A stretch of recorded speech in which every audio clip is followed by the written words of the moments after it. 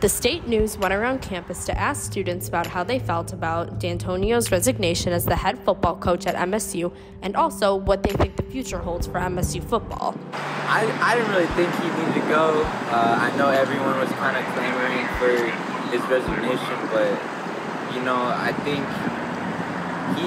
he had a rough go of it after Narduzzi left, and he was really struggling to get assistants in the right place. And this year he was talking about, like, he understands now he really needs to, like, make some changes, whereas before he was just trying to stay loyal to his guys. So I feel like really next year could have been better. Like, he's our winningest coach ever. So I don't know. I would have stuck with him a little longer, but I mean, I've been a fan since I was a kid, and like Dantonio's always been that guy, so maybe I'm a little biased. It's just a sad day. Just the fact that he served as coach for Michigan State football. Yeah, one of those sad things. But obviously, you got to move forward, and hopefully the new person will point Michigan State football in the right direction. As the head coach, I was just legit reading an article about it in the when I was just sitting in the car, and they said that he, I heard something about an NCAA violation after like him working here for 13 seasons. I just thought it was very interesting. I didn't get to read much about it, but I just feel like it's a lot of sideways stuff going on in sports. I feel like it's a lot of sideways stuff going, and when I say sideways, I mean like crooked activity, and I don't know. I feel like, these things should start to come out after he starts to retire. So.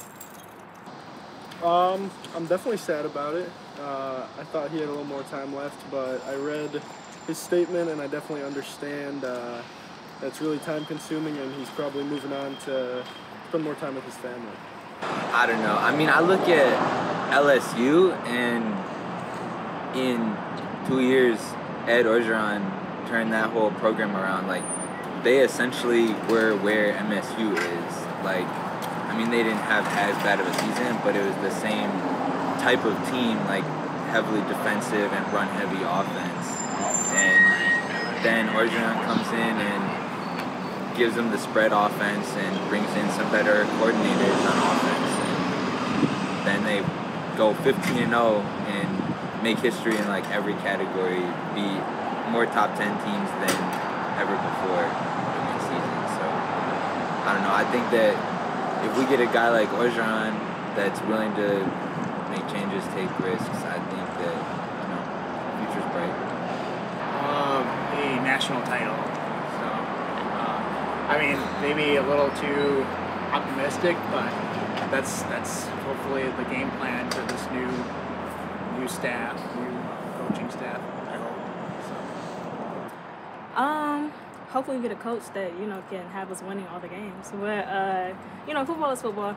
But hopefully I see it getting, like, more positive, more wins. That's always what I hope for. So, just, someone that makes our team continue to win. Hopefully something positive. I don't really know what direction we're headed, but can't really get much worse, I hate to say it, but just trending upwards, I hope so.